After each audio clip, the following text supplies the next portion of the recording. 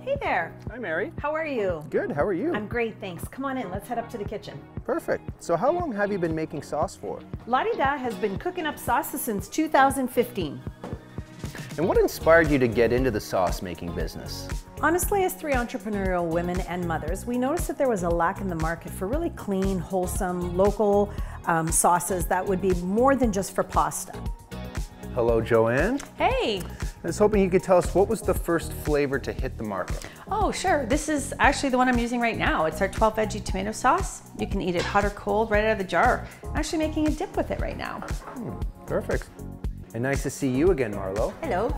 I was hoping you could tell us what it's like being part of Metro's locally sourced program. This has been an amazing opportunity, and so happy to have Metro actually recognize that the consumer wants to buy local and support small businesses, so we've just been super thrilled. What makes Lottie Da sauces so unique? The fact that we're versatile, a meal in no time. I made this pizza with my Alfredo cauliflower keto sauce. Super delicious. It looks delicious. This is a vegan chili done with our butternut squash beet sauce. And then Marlo even made a salad dressing. So it's so versatile and so yummy. Perfect. And where can Ontarians purchase Lottie Da sauces? Right now you can find us at the Metros across the Niagara Escarpment, and hopefully coming soon to many more. Well, thank you for teaching us so much more about Lottie Da sauces. I'm excited to try. Well, thank you for coming over. Let's go and eat. Let's go.